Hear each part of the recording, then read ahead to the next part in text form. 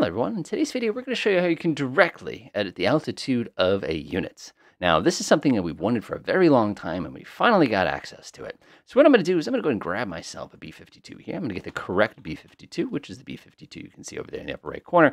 We'll load up on bombs. Now conventionally, if you wanted this guy to lose some altitude, you'd be the map editor like me, you'd press min altitude, you'd hit the spacebar button, and you'd watch the B-52 do a bunch of power donuts. And then you can see about, I don't know, 6 minutes later, he's down in the right altitude. That's okay, though. I really wanted him at 36,000 feet. So you speed up time, and... nope, still climbing. Yep. So how you guys doing today? There we are. So we started in a scenario at 9:30. It is now 10:17. We burnt a ton of fuel, and this bomber is at the altitude we desired. Now, one of the most recent things they've added, if you go up here and see them on 1328 here, is the ability to directly edit how high a unit is. Now, the nice thing is they actually integrated it into something that we've already used before. So what I'm going to do is just to demonstrate how quick this new method is, I'm going to go back to 9:30 in the morning, press the F1 key, go ahead and grab my B-52. That looks pretty good to me. I'm going to go ahead and click on him, right-click on him, scenario editor, edit unit properties, set unit properties. Let's see here, 1,500 feet, please. Boop. And you can see it drops him down to 1,500 feet. That's not what I wanted. I actually wanted 40,000 feet. Let's just sneak in here and go pop, pop, pop, pop, pop, boop. Push that button just like that, and you can see we jump up to 40,000 feet. Now, word to the wise, by the way, if I press the F2 key, you have to double check to make sure that the overridden altitude is accurate here, because you can't obviously send this up to 150,000 feet because the B-52 can't do 150,000 feet. Now, you're saying, though, wait, is there more? Of course there's more. So what I'm going to do is I'm going to grab myself a lovely submarine here. We're going to get ourselves the SSN Seawolf because, it's the Seawolf. I'm going to go ahead and click on him, right-click. We're going to go back to this edit unit properties, and now the problems will start. By the way, please don't put in fuel for something that doesn't have fuel. It's a nuclear sub. Don't put a number in here, please. 0 feet, press enter, boop, and you can see we are now chilling here on the surface. Probably not the best place for a sub.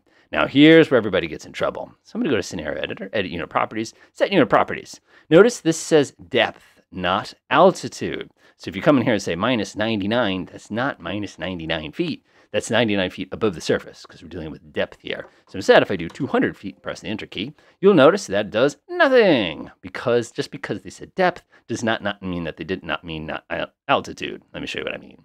So come back in here, I'll do minus 200 feet. Go ahead and close that, and you'll see now we're at minus 200 feet. So you have to remember, if you're going negative, we're going negative. If we're going positive, we're going positive. I don't know of any flying submarines. Maybe you do, but this one especially doesn't fly.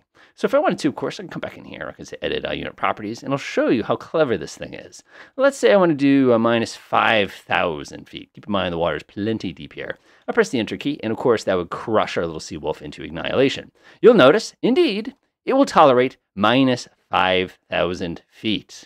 Now, if I press the F2 key here, by the way, you'll notice we are casually underneath our depth limit here. Now, you're saying that must be some kind of bug or something like that. Well, let's go ahead and unpause, and you'll notice it is indeed not a bug. It is a built-in safety check to make sure that you can't actually get under your maximum depth here. So even if you did some shenanigan like that, the program is smart enough to fix that so that you can't get away with that little oopsie. Same goes over here. If I grab my B-52 real quick, Scenario Edit Unit, I can't naturally do one of these. 120, 123. Aha! See how it says 120,000? Not true. 45,000, because our B-52 can never exceed its maximum ceiling, no matter what silly value you actually put into that display right there.